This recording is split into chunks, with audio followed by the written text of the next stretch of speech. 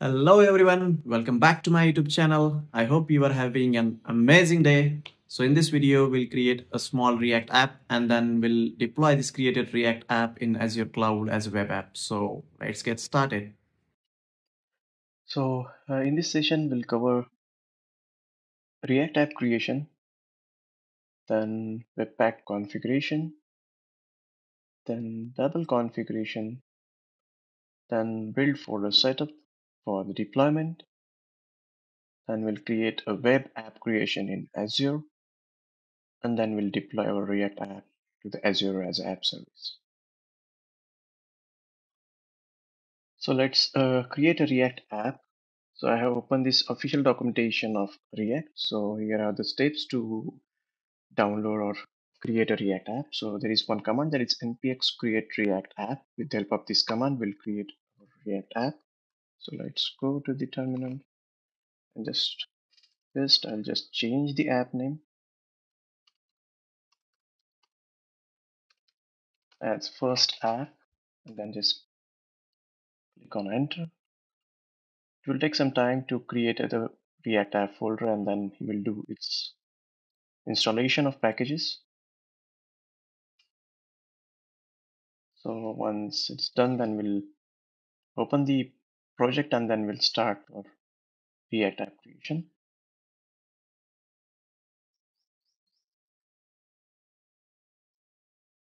Yes, so app required installation is done, and then I think the app is created. So let's go to the folder. So my first app is created, all the required folders, and the setup is now created with the help of that command. Let's go to the VS Code and then open the project. If you see, the app.js is created, and so all the required packages are available or present in this package.json. So let's just modify our app.js. So we'll just remove those things. I think remove the header. Just save.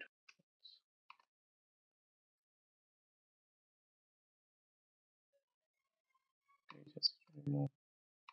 We'll just create one heading.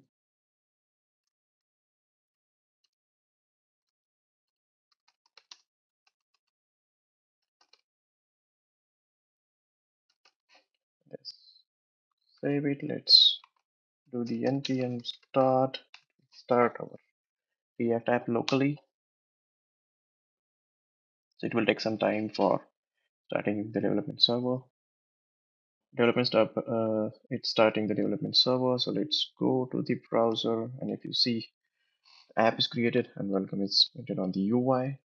So what we'll do, we'll just uh, use this as app, and we'll deploy this app on the Azure as web app.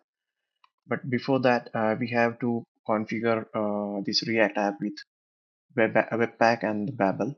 So we'll see how to configure the Webpack and the Babel. So let's get started. We'll create or we'll configure this Webpack in our React app. So I have copied some of the required commands. So let's open the notepad. So those are the required packages that need to be installed while in Webpack configuration. So I will copy this whole command and then just install the required packages. So it will download the required packages. Let's open the package.json. So all the required packages are downloaded. So let's create a Webpack config file. So, so create that Webpack config file in the project root folder. So let's create webpack.config.js file, and then let's copy. I have already created this config file, so let's copy all the content and then paste it in this config.js file and just save. So I have copied this Webpack config file, and in that we have two main thing, that is entry and output. So entry field specifies the entry point of our application, that is index.js, and the output field configure whether the bundle should be generated. So our bundle will be created in the dist folder. So in this, the dist folder will be created, and then all the bundles of Webpack or configuration or bundle file will be generated in that dist folder. That will cover in soon. Then I think we have done with the webpack.config.js file. Then once we done with the Webpack configuration file creation, then I have to install this loaders for the CSS and all those things. So let's install this style loader, CSS loader. Once we done the installation, then we'll start the configuration of Babel. For Babel, we have to create babel.rc file in our root. Let's create one more file dot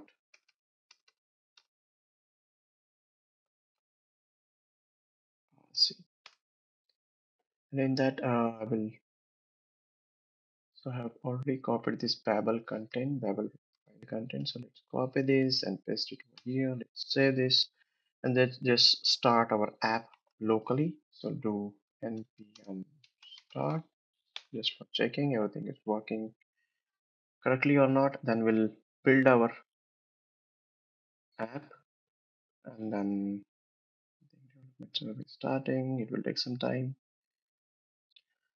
So now just create a build folder. For that, we have to hit this npm run build command. So once we hit this command, it will create a build folder in our app folder structure. So you will see the build folder will be created over here.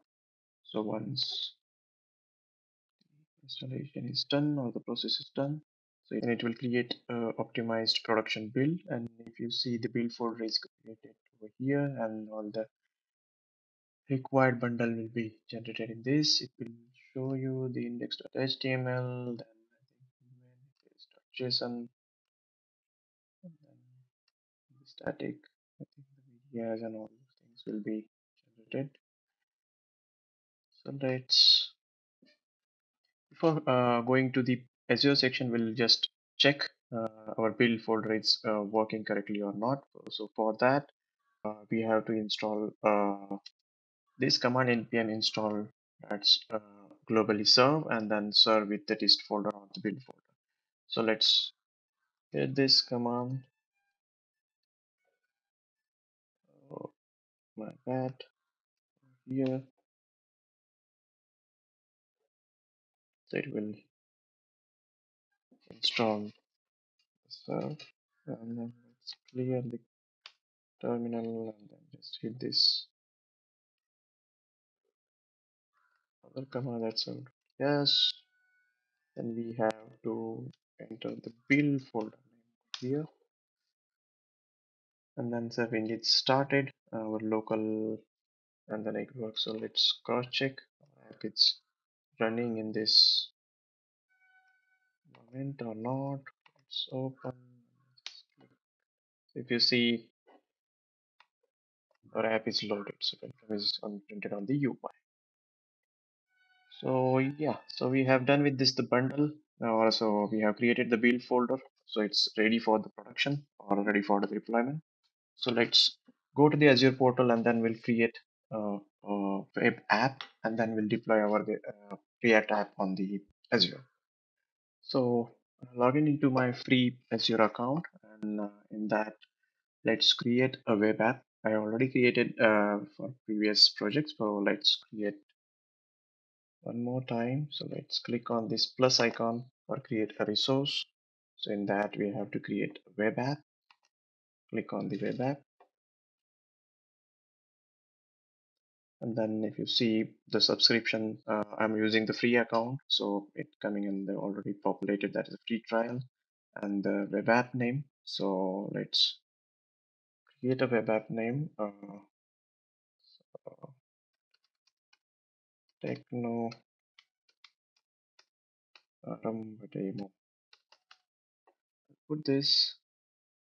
So if you see the green tick is present, so it's available, or we can use this name.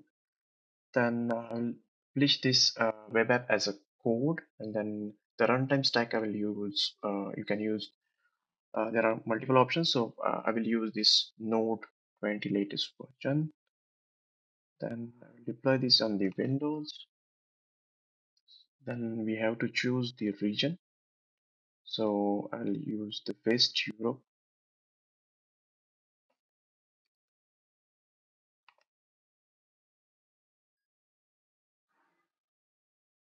Then let's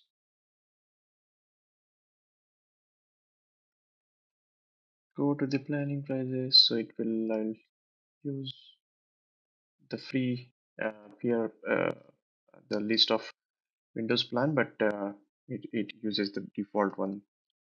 And then just click on the review and create button. So it will review all the required things, and then if everything is okay, then it will set up our web app. So let's create. So the initializing development is started. So it will take some time to create a web app. So now the process is getting started. Deployment is in progress.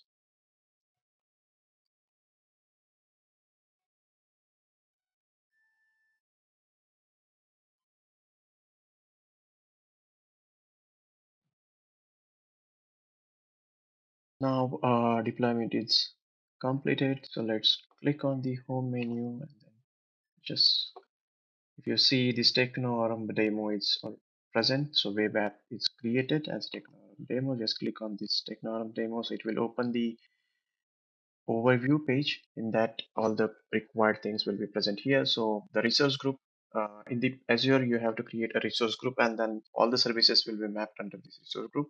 So I already created this TechnoAarambh demo group, and then the default domain that we enter, that is TechnoAarambh demo, is present here. Then the status is running, and all the required information will be presented over here that we selected while creating the web app. So let's click on this link. It will open our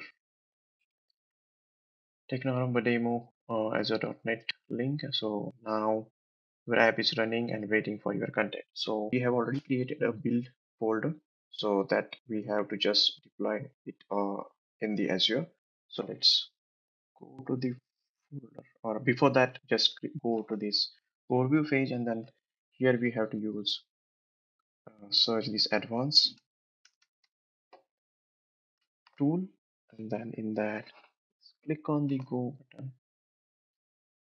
So it will open this window, and in that we have to deploy our, or paste our build folder. So in that we'll create on, I'll go to this debug and console, and I will use this. There are two options, CMD and PowerShell, but I'll use this CMD. It will open the console panel,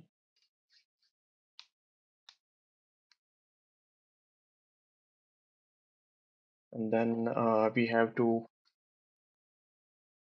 go to this site folder. Then in that site folder, there are three options, and in that we have to go, we have to select this www.root folder, and in that root folder we have to paste our build folder over here. Before that, I have to delete this. It will ask for prompt, and then just go to our build folder. I will minimize this, and then just copy all the content and just drag it and paste it over here.